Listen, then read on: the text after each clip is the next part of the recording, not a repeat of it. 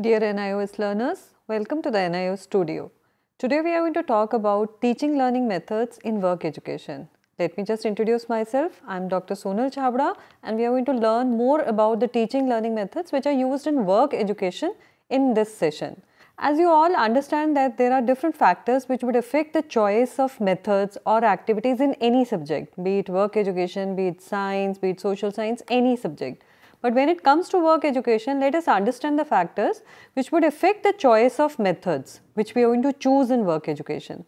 One of the factors which would influence is the concept of form and objectives of work experience which we have as a teacher. Now, whatever form or whatever objectives I have for work experience, that would definitely impact the kind of methods or the kind of activities I am going to choose when I am going to deal or dwell into work education with children.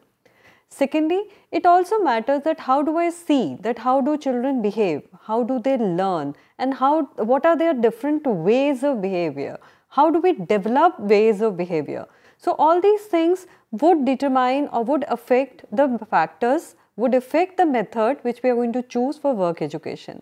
There is another factor which holds quite an importance is the values which we have and the values about the opportunities we want to provide in the child relationship with the work education. See, whatever experience the child is going to have during the work education classes is going to be impacted by the kind of methods which we choose. And it's the other way around also. The kind of method which we choose also depends on the values which we intend to provide. Let's say if I intend to provide the kind of a value of dignity of labor. So, my work education method is going to be determined by that factor.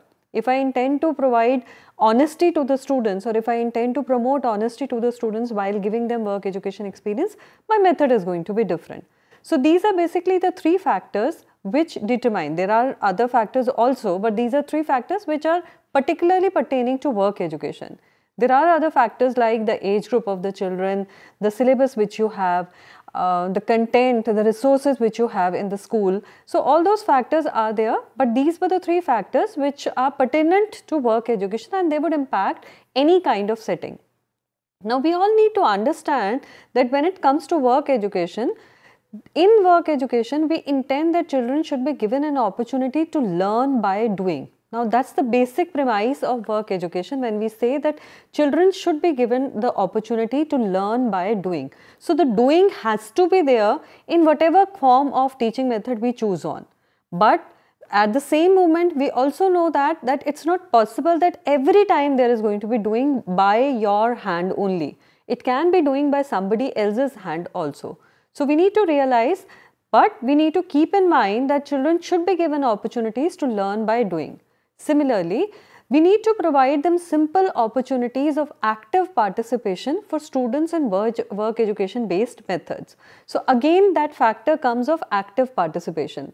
Let's say if we are not able to give them that opportunity of learning by doing, then we need to give them that opportunity at least wherein some kind of active participation is involved in work education based methods. Now, with this backdrop in mind, that what are the different factors which affect our choice of methods and what are the basic principles of work education of learning by doing and active participation of the students, let's move further and try to understand that what are the different methods which are used in work education, which are popularly used in work education. Now, there are 5 popular methods which are used in work education. One is observation, the second one is demonstration, the third one is practical, the fourth one is project, and the fifth one is excursion. Now, these are 5 methods which have been used, but they are not the limitless. I mean, that doesn't mean that only these 5 methods can be used. It really depends on the teacher, it really depends on her or his innovativeness and involvement with the students and also the kind of resources which they are available, which would determine the kind of method the teacher can use, but primarily these are the 5 methods which are used. Now, let's come down to the first method, which is talking about the observation method. Now, observation method is a method which is particularly dependent on inquisitive tendency of the children. We all know by now that children are very inquisitive in nature. By nature, they are curious, they want to learn new things, they want to see the logic or they want to see how the things are happening. You would have seen these things with the younger children also. with the older children also and with the so-called much older children also. But that really depends on that whether we are able to preserve their inquisitiveness or not. Let's say if we are the ones who are just providing them the answers, or we are just providing them the facts, then their inquisitiveness gets killed. But otherwise, if we talk of, naturally the children are very inquisitive, and this is what can be used in the observation method. Now, how observation method can be used? It can be used in two ways. Number one is to ask the students to observe any occurrence, object or socio-cultural event and to develop their knowledge and understanding. Now, what is happening in this way is that you are asking the students to observe something which is happening in their socio-cultural setting. So, they are observing some occurrence, some object or any kind of event which is happening in their setting. Let's say if there is an NCC camp in the school, they are observing those kind of things. If there is a Swachh Bharat Abhiyan camp is being organized in the school, they are observing those kind of things. So, now what is happening? The students are observing any kind of occurrence, object or socio-cultural event, and then they are trying to develop their knowledge and understanding about that particular thing which they are observing. So, this is one method in which observation can be used. Now, what is going to happen here is that they will gain experience by observing. Now, we have talked about observation of socio-cultural events or objects, but the observation can be of the economic activities also in the social environment and the workplaces also. Let's say if we are taking them to a trip to a potter's workplace. So, they will be able to see that how the potter works in his or her social environment, in his or her workplace, and the child will be able to see the kind of economic activities which are involved there in that particular setting. So, it can be both ways, by observance of occurrence, object or socio-cultural event, and secondly by observance of economic activities specifically in the social environment and the workplaces. Now, this is how observation works. Now, let's move down to another method. The second one which we are going to discuss today is the demonstration method. Now, what is demonstration method? Again, in this method what we are doing is we are trying to move from general to specific, which means that the children or the students are going to observe something general and then they are going to move down to something specific. Similarly, it also means a procedure of a particular activity is demonstrated before the learners. So, you are taking up a setting, you have arranged a setting in your classroom and you are demonstrating that particular activity in front of the students, and the students are trying to understand from that demonstration. So, you are doing the whole activity in their presence, in their setting, and then the children are going to learn from them. Now, what is going to happen here is there is going to be an active participation if the teacher wants. If the teacher doesn't want, or if the teacher doesn't let the children do those kind of things, if they are just sitting on the corner and just seeing how the things are happening, the kind of learning which is going to happen is going to be a half-hearted kind of thing. Opposite to that, there is a setting in which the teacher is doing the demonstration. Again here the teacher is the one who is doing the activity, but she is involving the students in probably arranging those materials or looking at the things which the teacher is doing or making them touch those things. Now, what is going to happen here is that there is going to be an active participation of the students, and definitely the learning is going to be much better than the previous one in which the teacher is just making the activity, doing the activity in front of the children, but not letting the children experience it. Now, there is a difference in how the children would experience when they are doing with the things with their own hands and how they are experiencing the things when they are seeing the things being done by somebody else. But in both cases, participation is important, and participation is something which is going to make a difference. Now, when the children are observing the demonstration, they would understand the validity of the rules related to that activity, which is to be provided through different examples. Now, whatever rules the teacher is going to show or exhibit or discuss when she is doing in a demonstration method, the students are going to able to understand, and that will be proved through different kind of examples. Now, let's just understand how does this demonstration method goes. It is followed in 3 stages. The number 1 stage is demonstration of the procedure with rules. You can see in the figure given, you can see how it is starting. The number 1 step is demonstration of the procedure with rules. The second step is establishing the relationship between the rules related to the procedure, And the third is justification through examples. Now, even if you closely look at this figure, you're going to understand that these are the three basic steps which are involved. The number one is demonstration. Now, a teacher may think that having done the demonstration, she has done the job complete. She has just done one step of the thing. Just come down to the second step. It is talking about that you need to discuss the rules. You need to establish the interrelationships between the rules, between the concepts which are there in the procedure. So, having done the activity, establishing the relationships, and then moving further to justifying it through examples. So, probably only one activity may not be enough. The teacher may have to go with several examples so as to justify the rules which she has established in the second stage. Now, that's how demonstration works. Let's just have a quick recap of the same. Demonstration would work in three steps. One is demonstration of the procedure through the rules, through the procedure. The second is establishing the interrelationship between the rules related to the procedure. And third is justification through different examples other than the one which has been done in the demonstration method. Now, that's about demonstration method.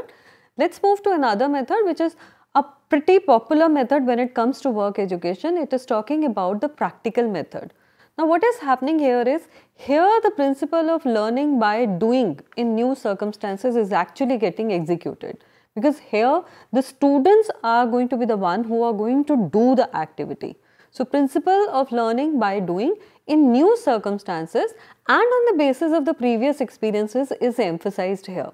So, new circumstances are there because the new activity, there is going to be new circumstance, but you are laying emphasis on their previous experiences also. So, that is what is emphasized in the practical method. Now, what are the four fundamental principles of practical method? The number one is, it's emphasizing on learning by doing. Second is, it is emphasizing on activeness of the students. Third is the psychological principle, because the students are feeling that they are part of the program, they are part of the practical activity, and obviously the learning is going to be better. And the fourth one is the scientific, because we all know that whenever you are doing a physical activity, if it is not supplementing a mental activity, whenever you are doing a mental activity and it is not being supplemented by a physical activity, then the learning is going to be half-hearted. So, in order to have the learning in its full form, we need to understand that there are four fundamental principles when we talk about the practical method. One is the learning by doing. The second is the activeness of the students. The third is the psychological principle, and fourth is the scientific principle. So, if you go by all these four principles, you keep all these principles in mind, and then you are going to plan the activities for the practical portion of the things are going to be better with students' understanding also. So, it really depends on the teacher that how does she go about the same. Now, we have discussed about three methods. We have talked about the demonstration method, we have talked about the observation method, and we have talked about the practical method. But in all the three factors, in all the three methods, there is one thread which is common, and that is the teacher. So, if the teacher does it in a sincere manner, with all her thoughts, with all her sincere intentions also, the learning impact is going to be very different. And when I talk of learning, it does not, I am not just meaning the cognitive learning, I am talking about the values which the children are getting imbibed, because that is the prime purpose of work education in classrooms. Now, when we talk of work experience in schools, work experience among the children, we definitely talk about not just the cognitive learning which is going to happen through it, but also the kind of values, the kind of attitudes, the kind of beliefs, the kind of skill sets the students are going to develop. In the same line, let me move down to another method, which is another popular method which is used. This is called the project method. Now, what is happening in project method is, it's supposed to be a purposeful activity which is accomplished with complete involvement in a social environment. So, what is happening here is, the group of students would be put up in a social setting and they are going to accomplish something. They would be given a project and there is going to be complete involvement of the children. So, again coming down to that principle of learning by doing. Here again the children are involved in the project method and they are going to do learning by doing kind of thing. Now, every project method is used to attain a specific objective. There has to be a specific objective when you are putting the children through a project method. It cannot be a haywire kind of thing that I've just moved to the class and I think aaj na let's do project method. You cannot do that kind of thing. If you intend to use project method, then you need to have a specific objective, and once you have set an objective, all your activities will be aligned in the same manner. Whatever project method needs to do, whatever the kind of resources, the kind of social circumstances or social environment you need your children to be exposed to would depend on your specific objective for that project. Now, there can be several projects in one session also. It's not necessarily that only one project can be done. Probably there can be more than one projects in a single session also. Now, various kind of activities are organized on the basis of objectives. Coming again back to the same point that you have set up an objective for yourself. It may be one objective or it may be several objectives for a project to be introduced in the classroom. And if you have set more than 3 objectives or more than one objective, then you need to plan various activities, you need to organize various activities which can be successfully done and which can lead to the attainment of those objectives. So, that is how the project method would work. Further, it also develops the students' socially desirable values when they are working on a project. See, the basic premise of the project method is that whatever activities are going to be done, they are going to be done in a social environment and not a particularly controlled school environment or a classroom environment. So, generally these kind of projects are done when they are community based. So, maybe a group of 5 children have been made and they have been put into a community setting and they have been asked to, let's take for an example, they have to develop awareness about health and hygiene among the adolescent girls there. Now, if the students are getting into this project, objectives are clear. What are the objectives? Since you are not going to do into your own setting, your own classroom environment, you are going to a community and doing it, then a different kind of social environment is there. And once children are into this kind of social environment, they learn these socially desirable values while working with these people. Because there is this socially desirable value of being cooperative or probably of being polite or having of good communication skills. Now, all these things get exercised and developed further once you are into this kind of setting, and this kind of setting is offered only by the project method. So, project method is one of those important things which we need to understand and which we need to implement when we are introducing work education for the children. Now, you can see in the diagram given, again the project method is going by 4 steps. The way the demonstration was going, when we talked about the demonstration method, there were 3 steps. When we talk about the project method, there are 4 steps. The number 1 step, as discussed earlier, is set the goals. Second is plan. Third is activate the plan, and fourth is the evaluation. Now, once you go through the steps, you realize that how important is setting the goals. Goals here would mean the objectives which you are setting for a particular project. So, once you have set the goals, then you need to plan, then you need to activate the plan.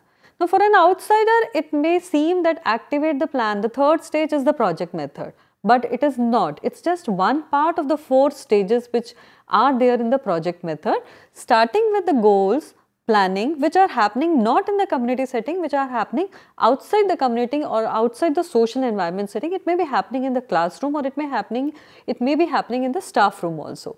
So, first 2 stages are not happening in the social environment, the third stage is happening, and the fourth stage of evaluation is again a mixed kind of thing. It may happen in that social environment also, and it may happen once you have back from the social environment into your normal classroom, and then you are evaluating yourself. However, it is a good idea if this evaluation is carried out side by side when the plan is being activated or the plan is being implemented. Because what is going to happen then is that you are going to get that chance of evaluating yourself, that how far your things are going the way you wanted them to. Let us say if during the project or during the activation of the plan we realize that probably this is not leading to that objective which I had desired or which we had set when we had started with the project method, then there are always chances of remodeling your things there. You may work out another thing or you may look for another way out to reach the community or reach to that particular objective. So that's why evaluation holds an important place in the project method, because that's going to give you that chance to understand whether you have attained those particular objectives or not, and if you have not, then what needs to be done to reach that stage again. Probably a new plan would be needed, or probably newer strategies would be needed, and then the plan could be reactivated or the plan could be again changed. Now, this is about the project method, which was the fourth in the list which we are discussing in this session. There is another method which is very popular because it's going to give you some kind of relaxation also. So, it's known as the excursion method. Now, what's happening in the excursion method? Why I said that it's going to give you some kind of relaxation also, because it's a positive change. It brings a positive change by breaking the monotony and boringness of the sessions. Now, what is happening in the observation sessions or the demonstration sessions or in the regular routine of the classrooms, that there is a monotony which sets in, which creeps in the normal classroom settings. So, excursion, since it means that you're moving out of the classroom, you're going into a social environment, you're going into a newer community setting. So, it brings a positive change, because it breaks the monotony and boringness of the session. Now, that's one big advantage of the excursion method, and it's a basic premise of the excursion method. Secondly, it gives you a practical knowledge of the subject which is being discussed in the class. Now, practical knowledge, because whatever you have learned in theory classes would be limited to the theory classes only until and unless you see them in the practical reality. Now, excursion method would give you that opportunity that you give that practical knowledge of the subject which has been discussed in the class. Let's say I have discussed about how the milk plants work in a theoretical class, and I have drawn a beautiful diagram on the blackboard and I have done everything. But now that's limited to the theoretical understanding. Now, when I take these children or the learners to a mother dairy booth or probably a milk plant, then you realize each and every step which goes through. See, doing it on a blackboard and seeing it in a practical manner in the actual setting is something very different. And we need to understand that doing it on the blackboard is also essential. We are not just trying to say that this is the one which is going to lead to results. That's an essential part. That is also needed, and this is also needed. For excursion method to be successful, you need to precede it with that blackboard thing also. If we straight away take them to a milk plant and we just try to show them, probably they are not going to retain much. So, if it is preceded by a discussion in the classroom which has been done through other aids, probably a blackboard or a PPT or any other kind of aids, and then it is accompanied by actually visiting that setting, it's going to have a lasting results. Also, in the excursion method, what is happening is that the student's ability of observation is developed to an extent. See, what is happening is, we started with the observation method. We talked about the observation method, we talked about the demonstration method, and in both these methods you will realize that observation power of the students is something which is very important. So, observation power has to be developed for any kind of method to be successful. Now, if you take a brief look at all these 5 methods which we have discussed today in this session, whether you talk about the excursion method, whether you talk about the practical method, observation, demonstration, any of these methods, you would realize that students' ability to observe and not just look at things. There is a difference between how we look at things and when we observe the things. So, this ability of observation needs to be developed among the students, and excursion method is one solicited method which would help in aiding the students to observe the things. Now, this is how the 5 methods work. And all of these methods have their own specific areas in which they are going to be more successful. When we talk about the excursion method, we realize that the knowledge attained through excursion is permanent. Now, this may be true for certain kind of knowledge, and for certain other kind of knowledge, maybe the practical things are going to be better. But again, we also know that for every activity you cannot have a practical in the classroom, because we are bounded by the time and we are bounded by the curriculum also. So, we do not have those kind of resources also wherein we can do those kind of things with every portion. So, for certain activities you may have to choose the method of observation, for others the practical would fit in better, for others the excursion could be there. Now we all know that students get the opportunity to work in groups while traveling during excursions. So here you develop the social skills of the children also. This happens in the project method also. If you have assigned a project to more than one child, and probably you have grouped a set of learners, 4-5 learners, you have grouped them in one group, and then you have given them a project, then it is going to have a different kind of results. Similarly, excursion method, you would see that the students develop behavioral and communication skills. So it's not just about the theoretical knowledge or the practical knowledge which the students are gaining. In the excursion method, there is this tendency that the students would develop the behavioral and the communication skills also. Why? Because they would learn how to talk to other people, how to engage with other people, how to communicate with other people. Now that's how the excursion method goes, and we all understand that there are going to be different situations, different settings, different classroom environments, different kind of resources which would be available to you, and accordingly you would have to choose out of the 5 methods. We discussed initially also that the kind of value I have as a teacher for the work experience and the kind of opinion I hold about that what values I am going to imbibe in the children or in the learners when they are engaging in work education, and also my opinion about how do children learn. If as a teacher I hold that children learn only through blackboard, then obviously my work education methods are going to be more or less focused on the blackboard only.